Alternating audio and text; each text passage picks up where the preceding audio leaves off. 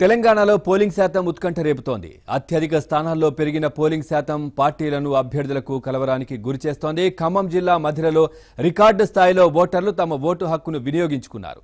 ఇదొకటే కాదు, ఉత్తర తెలంగాణలోని ఉమ్మడి జిల్లాల్లో ఓటింగ్ శాతం భారీగా పెరిగింది.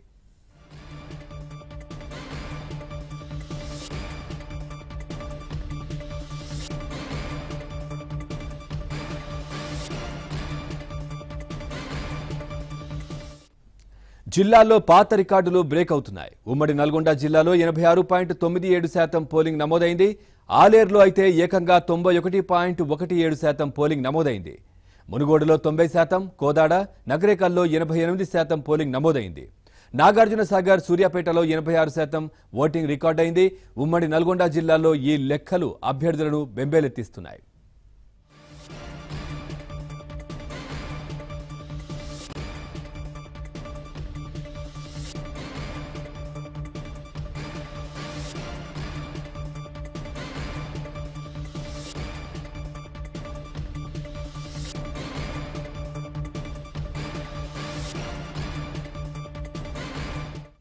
ఉమ్మడి కరీంనగర్ జిల్లాలోనూ భారీ ఎత్తున పోలింగ్ జరిగింది. జిల్లా వ్యాప్తంగా 77% పోలింగ్ రికార్డైంది. హుజురాబాద్లో 82% పోలింగ్ నమోదు కాగా, మంథనిలో 81%, సిరిసిల్లాలో 80.48%, వేములవాడ నియోజకవర్గంలో 80%, పెద్దపల్లిలో 80% పోలింగ్ నమోదైంది. అయితే ఈ స్థాయిలో ఓటింగ్ జరగడంతో గెలుపు అవకాశాలు ఎవరికి అన్న అంచనాలు సాగుతున్నాయి.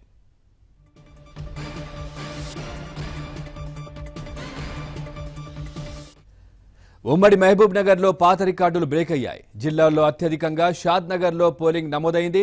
87% ఓటింగ్ రికార్డైంది. దేవరకద్ర, కల్వకుర్తిలో 84%, జడ్చర్లలో 82%, కొడంగల్ 81%, వనపర్తి 80.83% ఓటింగ్ జరిగింది.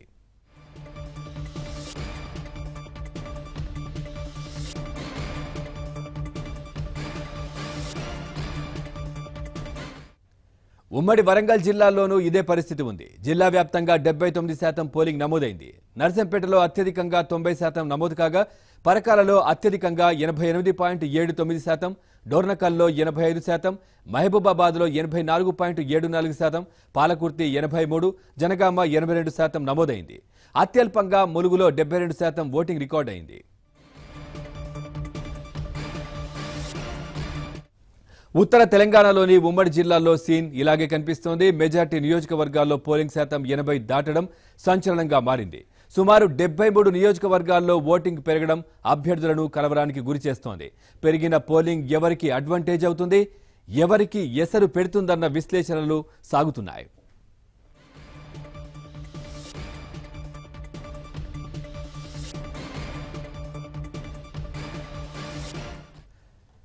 హైదరాబాద్లో పోలింగ్ తగ్గినా జిల్లాల్లో, పల్లెల్లో మాత్రం జనాలు ఓటేసేందుకు క్యూ కట్టారు. ఇప్పుడు విడుదలవుతున్న లెక్కలే అందుకు ప్రత్యక్ష ఉదాహరణ. ఇప్పటికే పెరిగిన ఓటింగ్ పర్సెంటేజీపై రాజకీయ పార్టీలు లెక్కలేసుకుంటున్నాయి, విశ్లేషణలు చేస్తున్నాయి. గ్రామీణ ఓటరు తీర్పే ఈ ఎన్నికల్లో కీలకంగా కానున్నట్లు తెలుస్తోంది. జిల్లాల్లో ఈసారి సంచలనాలు ఖాయమన్నది స్పష్టంగా కనిపిస్తోంది.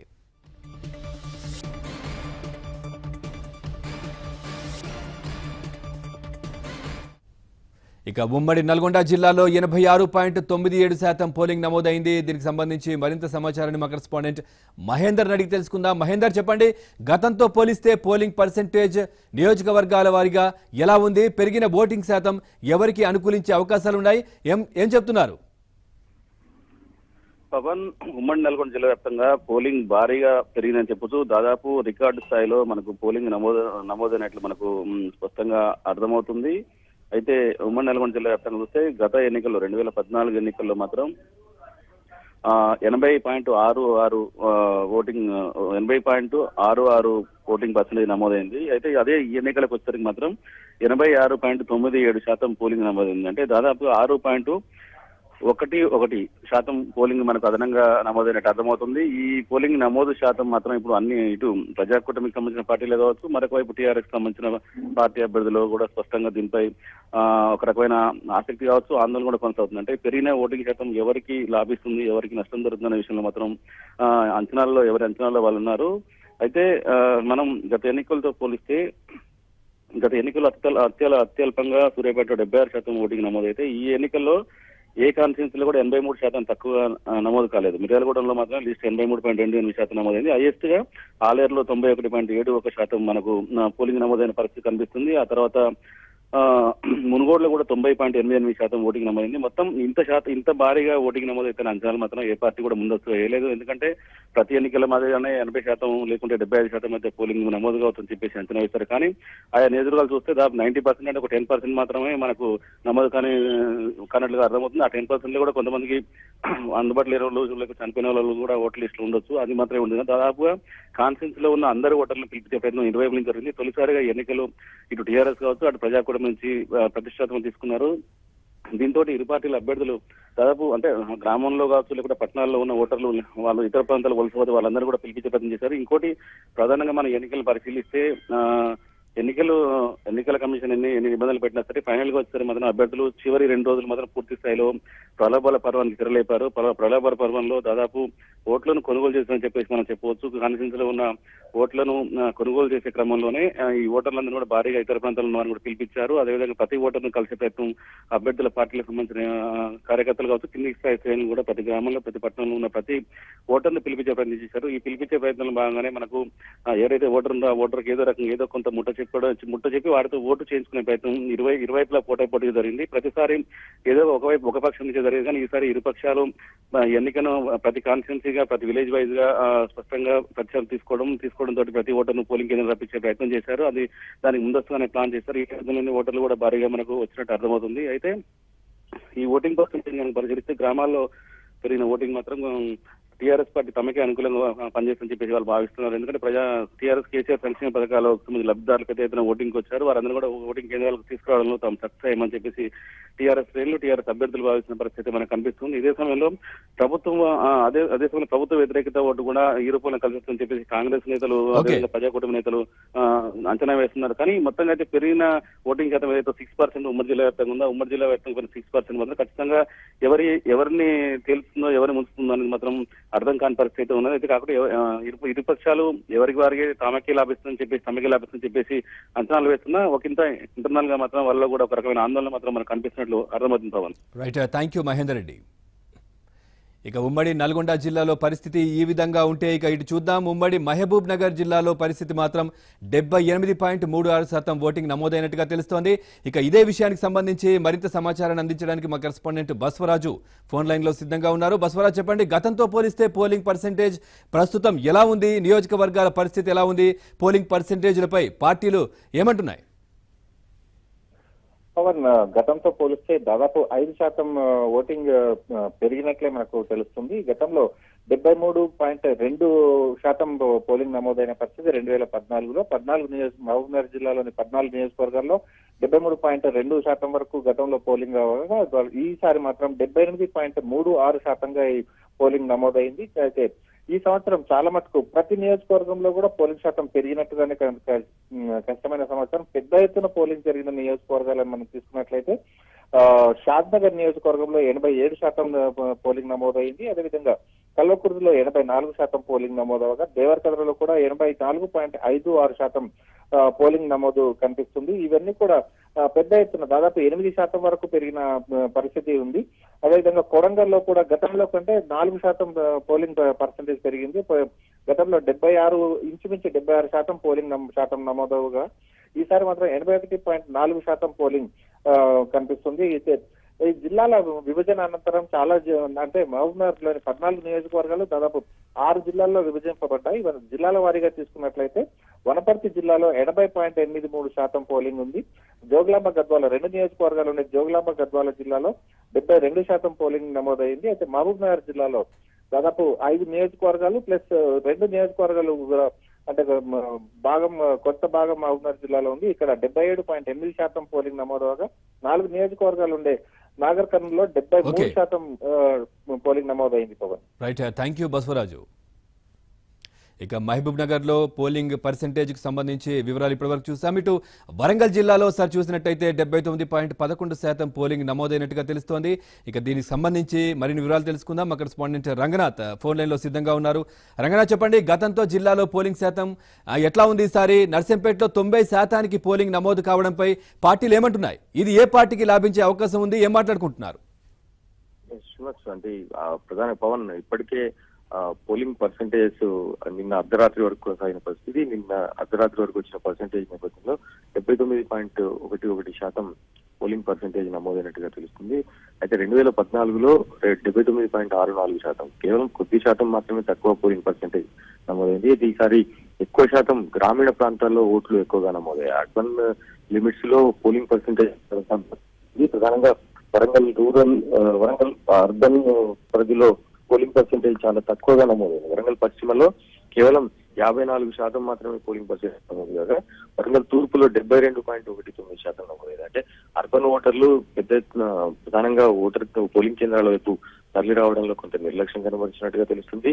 అవగాహన లోపం కూడా కనిపిస్తుంది. ప్రధానంగా రూరల్ లో మాత్రం పెద్ద ఎత్తున పోలింగ్ పర్సెంటేజ్ నమోదైంది. నర్సంపేటలో అత్యధికంగా, జిల్లాలోనే అత్యధికంగా నర్సంపేట నియోజకవర్గంలో 90% పోలింగ్ నమోదవడం ప్రధానంగా ఓటర్లను అటు పార్టీలన్నిటి కూడా ఆశ్చర్యపరిచింది. అంటే ఈ పోలింగ్ ప్రభావం పర్సంటేజ్ అధికంగా పెరగడం, దీని ప్రభావం ఏ పార్టీపై పడుతుందనే విషయాలు కూడా ఆసక్తికరమైన చర్చలు కొనసాగుతుంది. ప్రధానంగా 80% పైగా అటు నర్సంపేట కానీ, ఇటు పరకాల, డోర్నకల్, మహబూబాబాద్ ఈ 80% పైగా, స్టేషన్ గన్పూర్ లో, పాలకుర్తిలో 80% పైగా పోలింగ్ నమోదవడం ఈ మొత్తం పోలింగ్ పర్సంటేజ్ కి సంబంధించినంత వరకు ప్రతి చోట కూడా ఆసక్తికరమైన చర్చ కొనసాగుతుంది. ప్రధానంగా ప్రధాన పార్టీల అభ్యర్థులు ఈ పోలింగ్ పర్సంటేజ్ ఏ దిశకు పయనిస్తుంది, అసలు ఎవరికి ఓటు పడుతుంది అనే దిశగా కూడా ఆరా తీస్తున్నారు. ప్రధానంగా బూతుల వారీగా ఎన్ని ఓట్లు పడ్డాయనే దిశగా బూతుల వారీగా పర్సంటేజీలు తీసుకునే ప్రయత్నం చేస్తున్నారు. ఎక్కడ ఎంత పర్సంటేజ్ పోలింగ్ నమోదైంది, అసలు ఎవరెవరు గ్రామీణ ప్రాంత ప్రజలు ఎటువైపు తరలారనే దిశగా కూడా ఆరా తీస్తున్నారు. ఈ రోజు ఉదయం నుంచి కూడా అదే దిశగా కొంత కసరత్తు కొనసాగుతుందని చెప్పాలి. అయితే కొన్ని చోట్ల మా ప్రజాకూటమికి సంబంధించిన అభ్యర్థులు పైచేయి సాధిస్తుండగా మరికొన్ని చోట్ల టీఆర్ఎస్ అభ్యర్థులు పైచేయి సాధిస్తున్నారు. ప్రధానంగా వరంగల్లో 50-50, అంటే మొత్తం 12 నియోజకవర్గాలకు సంబంధించినంత వరకు 50-50 ఛాన్సెస్ ఉన్నట్టుగా మొదట్లో ప్రచారం జరిగింది. ఆ తర్వాత పోలింగ్ పర్సంటేజ్ క్రమక్రమంగా పెరుగుతుండడం, మొదట్లో డోర్నకల్, మహబూబాద్, పరకాల లాంటి ప్రాంతాల్లో, నియోజకవర్గాల్లో పర్సంటేజ్ చాలా తక్కువగా నమోదైంది. ఉదయం నుంచి మందకొడిగా పోలింగ్ ప్రారంభమైన సాయంత్రం 5 గంటల వరకు వచ్చిన పర్సంటేజ్ చూస్తే కూడా కొంత తక్కువగా కనిపించింది. అయినప్పటికీ అర్ధరాత్రి వరకు వచ్చిన పర్సంటేజీల్లో 80% పైగా పర్సంటేజ్ నమోదవడంతో మొత్తంగా అటు పార్టీలు కానీ, ప్రజలు కానీ ఆసక్తికరంగా ఎదురు చూస్తున్నారు. అసలు ఈ పర్సంటేజ్ పెరగడం గతంతో పోలిస్తే ఈ నియోజకవర్గాల్లో కొంత పర్సంటేజ్ ఎక్కువగానే నమోదైంది. ప్రధానంగా అర్బన్ ఓటర్లు పోలింగ్ కేంద్రాల వైపు తరలి వెళ్ళినప్పటికీ రూరల్ ప్రాంతానికి సంబంధించి గ్రామీణ ప్రాంతాల ఓటర్లు మాత్రం ఖచ్చితంగా తమ ఓటు హక్కు వినియోగించుకున్నారని చెప్పాలి. వీళ్ళంతా ఎవరి వైపు మొగ్గు చూపుతారనే దిశ కూడా కొంత చర్చ జరుగుతుంది. ప్రధానంగా అటు ప్రభుత్వ వైఫల్యాన్ని చూపిస్తూ ప్రధానంగా మేనిఫెస్టోలో గ్రామీణ ప్రాంత ఓటర్లను ఆకట్టుకునేందుకు ప్రజాకూటమి చేసిన ప్రయత్నాలు సఫలీకృతమయ్యాయని కొన్ని చోట్ల చెప్పాలి. ప్రధానంగా భూపాలపల్లి లాంటి చోట్ల పెద్ద ఎత్తున పోటీ కొనసాగింది, చతుర్ముఖ పోటీ కొనసాగింది. మరోవైపు పరకాల్లో కూడా హోరాహోరీ పోరు కొనసాగుతుంది. స్టేషన్ గన్పూర్ లో చాలా ఎడ్జిలో, అంటే నిన్న ఉదయం నుంచి మన ఏబిఎన్ ఆంధ్రజ్యోతి బృందం చాలా గ్రామాల్లో పర్యటించిన నేపథ్యంలో ప్రధాన నియోజకవర్గాల్లో ఎక్కడైతే హోరాహోరీ పోరు కొనసాగుతుందో ఆయా నియోజకవర్గాల్లో ప్రత్యక్షంగా మనం ఓటర్లతో మాట్లాడే ప్రయత్నం చేశాం. చాలా చోట్ల కొంత సైలెంట్ ఓటింగ్ ప్రధానంగా మొగ్గు చూపే ప్రయత్నం చేస్తున్నట్టుగా తెలుస్తుంది. అయితే అర్బన్ ప్రాంత ఓటర్లు మాత్రం కొంత అంటే పూర్తిగా సైలెంట్ ఓటింగ్ జరిగింది అర్బన్ లో. వరంగల్ తూర్పులో కొంత హోరాహోరీ పోరు కొనసాగినప్పటికీ వరంగల్ పశ్చిమలో మాత్రం పోలింగ్ పర్సంటేజ్ తక్కువగా నమోదవడం, గతంలో కూడా సేమ్ సిచ్యువేషన్. అసలు ఎవరికి ఓటు పడింది, ప్రధానంగా అఫీషియల్ అంటే మేజర్ గా మాస్ నుంచి పోలింగ్ పర్సంటేజ్ పెరగడంతో ఇది ఏ వైపు దారితీస్తుందనే దిశగా కూడా కొంత చర్చ జరుగుతుంది. మరోవైపు స్టేషన్ గన్పూర్, జనగాం, పాలకుర్తి ఈ 3 నియోజకవర్గాలకు సంబంధించి ఓటర్ నాడి ఏ విధంగా ఉందనే విషయాన్ని ఈ రోజు ఉదయం నుంచి కూడా ఆయా బూతుల వారీగా విశ్లేషణ కొనసాగుతుంది. ఆ పార్టీల అభ్యర్థులంతా కూడా ఆసక్తికరంగా అసలు విశ్లేషించుకుంటున్న పరిస్థితి కనిపిస్తుంది. మొత్తం మీద ప్రజాకూటమి టీఆర్ఎస్ మధ్య హోరాహోరీ పోరు కొనసాగిందని చెప్పాలి. Pawan. Right, thank you Ranganath.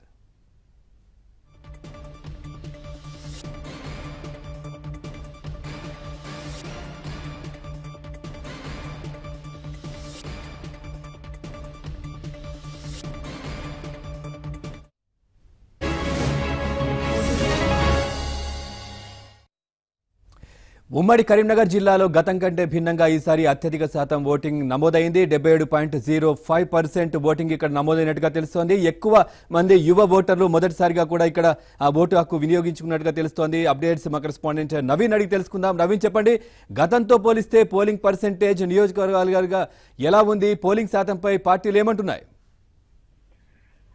Pawan, ఖచ్చితంగా ఇది ఓటర్లో చైతన్యం వచ్చిందని అనుకోవాలి. చాలా గతంలో కంటే ఎక్కువగా ఈసారి ఉమ్మడి కరీంనగర్ జిల్లా వ్యాప్తంగా ఎక్కువగా పోలింగ్ నమోదైంది. కొన్ని నియోజకవర్గాల్లోనైతే 80% కూడా దాటిపోయింది. కొన్ని మండల కేంద్రాల్లోనైతే 90% వరకు కూడా దాటిపోయినటువంటి పరిస్థితులు ఉన్నాయి. మనం ఒకసారి గతంలోది ఈ గతం 2014 ఎన్నికల్లో ఈసారి ఎన్నికల్లో పోలైనటువంటి పోలింగ్ శాతం ఒకసారి చూసుకుంటే మొత్తం ఉమ్మడి కరీంనగర్ జిల్లా వ్యాప్తంగా 2014లో యావరేజ్ గా 75% మాత్రమే అప్పుడు పోలయ్యాయి ఓట్లు. ఈసారి అది 77.05% ఈసారి పోలయ్యాయి.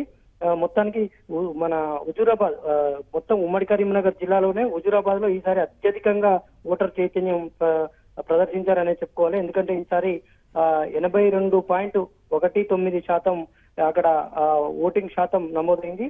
గతంలో ఇక్కడ చూస్తే కేవలం 77% మాత్రమే ఉండే, 77.12% మాత్రమే ఉండే.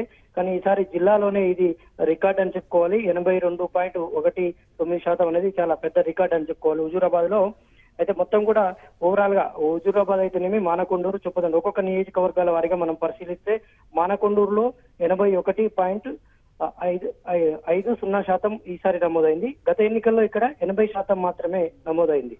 చొప్పదండిలో చూస్తే 78.19% నమోదైంది. గతంలో 73 మాత్రమే ఉన్నది ఇక్కడ. కరీంనగర్ లో అయితే కరీంనగర్ అర్బన్ ప్రాంతం ఇక్కడ చాలా తక్కువగా నమోదైందని చెప్పుకోవాలి. ఇక్కడ 67.81% నమోదైంది.